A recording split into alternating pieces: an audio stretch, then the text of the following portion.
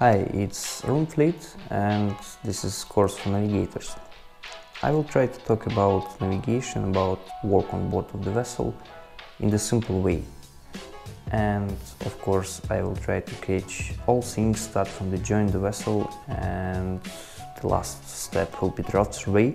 So in such way I want to cover almost all levels of navigation and try to make this part of the channel interesting for everybody.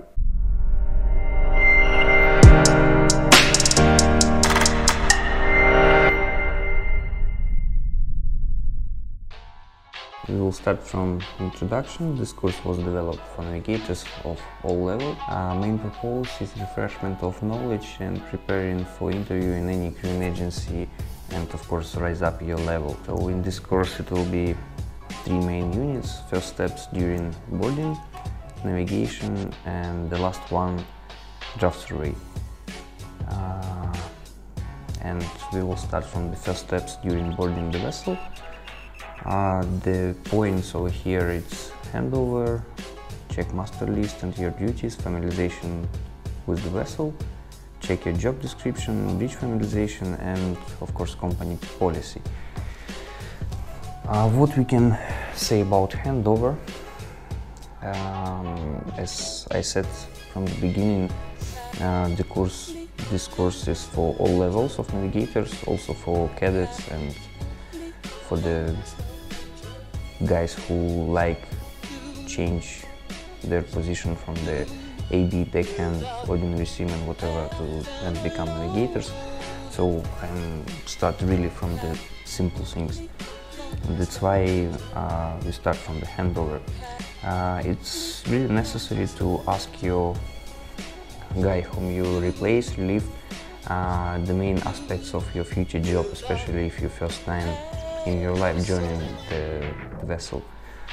Location of the main folders with the documents, paper or electronic on the computer, whatever, and location of the logbooks, equipment, everything.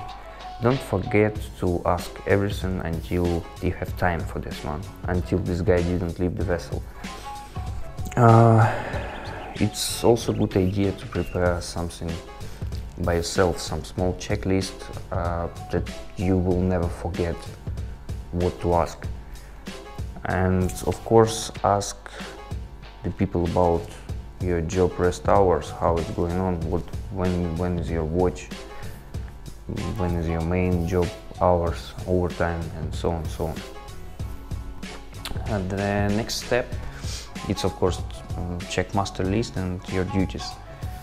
The master list is really quite important thing on board. There will be prescribed your duties during emergency situation. It's necessary to remember what to do and understand how to do, and of course understand for what you need to do this one.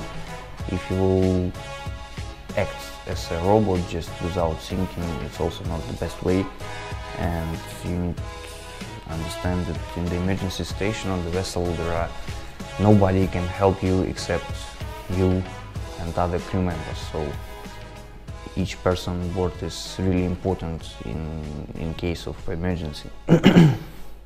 That's why it's necessary to pay attention to such things, and as well after master list, important to check the locations of nearest firefighting equipment, life-saving appliances, emergency exits, and so on.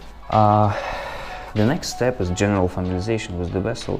Of course, it's like a new location here for you if you first time over there. And you, in normal companies, I mean, in all companies for the moment, it's possible to,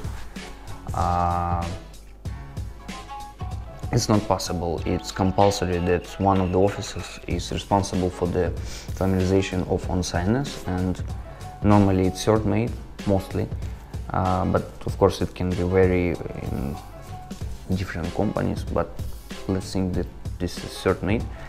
So third mate will show you everything on board, and it should happen in the first hours after you board the vessel, and a lot of things necessary to do before vessel sail. Of course, I understand that it's not really possible in the reality because of cargo operations, everybody busy, everybody running, so maybe they will not have time for you. But you need to understand that the first person who is need this one, this is you are, and you can actually try to push even the officer who is responsible for that one, that you need to get familiarization. It's really important. The next step is to check your job description, and as you understand, in different companies could be different job description for same position. Yeah, somewhere second mate responsible for navigation, in other company it could be third mate as well. Safety officer could be chief officer, second mate or third mate, whatever, yeah. And you really need to check this one, to do not have surprise after a few months on board, yeah, that you are safety officer. I even saw such situation when the guy worked for 2 months already. Yeah, I believe he was 2 months on board. He was a third mate, and after these 2 months he realized that not chief officer responsible like in his previous company for the safety, and he's helping to chief officer just to maintain the things. No, he was fully the one responsible safety officer on board, and actually chief has no anything with in that moment with the safety, yeah. But for him it was surprise. It's not a big deal, yeah. Anyway, he still maintained the safety equipment, firefighting equipment, but he didn't know that this is really 100% his responsibility, and he's not sharing this one with anybody. So the next step, of course, is breach familiarization. You should know your equipment. You better if you will ask somebody from the offices who is already a long time on board, yeah, at least a few months, few weeks, that he will show you, he will guide you on the bridge, he will show you such simple things, you know, like buttons to stop alarm, because if it will happen on your evening watch and everybody will take rest and you really don't know what to do with this alarm on some, I don't know, Inmarsat Sea, whatever, and it will be necessary to call somebody on the bridge to help you with such small thing, it will be funny, really. And of course the people will start seeing that something wrong with you, yeah, first of all. That's why familiarize yourself and try to educate yourself what is going on, how to work with the equipment. If you don't understand something, ask, always ask. It's better ask and ask stupid questions, even sometimes you feel that it's stupid question, but it's much more better to do in advance such things than call somebody evening or even nighttime to stop alarm. That's why when you already board the vessel, it's really important that you ask such small things in advance, just to do not disturb other people when you already are here. So,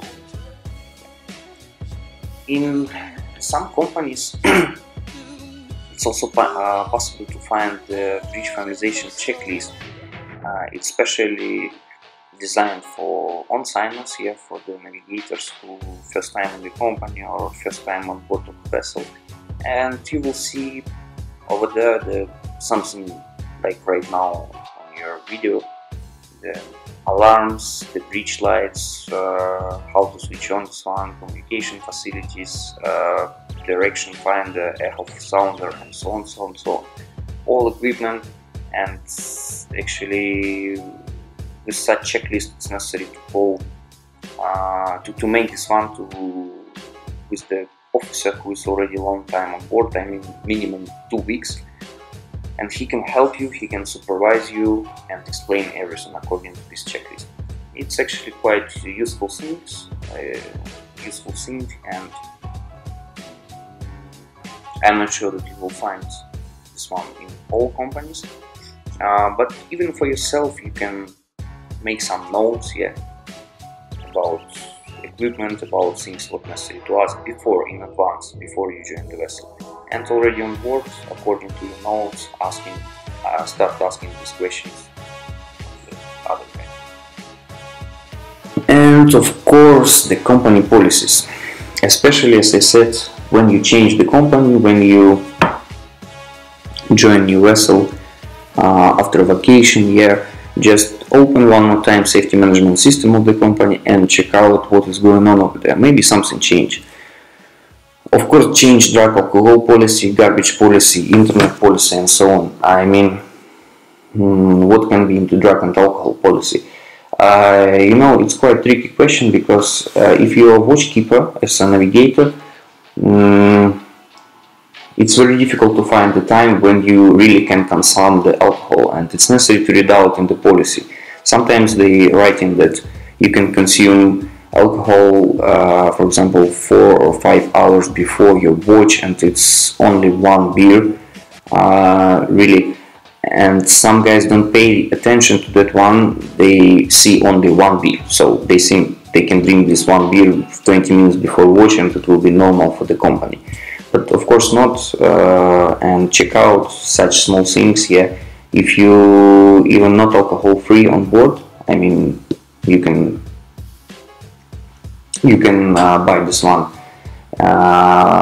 You can buy the beer, you can buy some strong alcohol.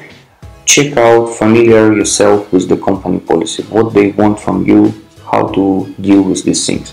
And about drugs, I believe everybody knows that it's prohibited 100%. You will not find place or company or vessel where it's allowed. Yeah.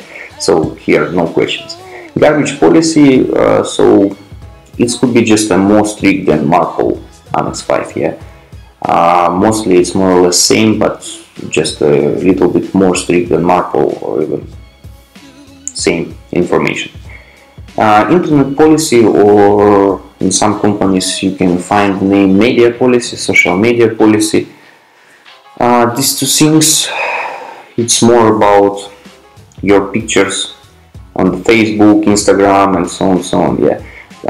Read out actually also what company wants from you, what you can post, what you can't post, because in some places you will find such things like prohibited to post any pictures from board of the vessel of the company.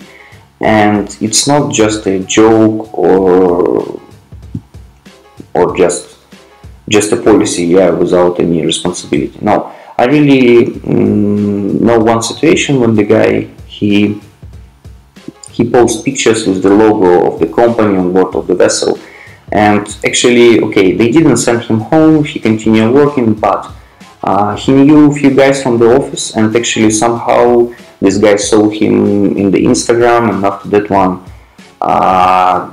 the company sent official letter that such a member, blah blah blah, didn't say what is his name, yeah, he's break the policy, and it's necessary to or delete this one, or he will just go home next port. So of course he deleted everything and he continued working, but situation was really not so nice, right?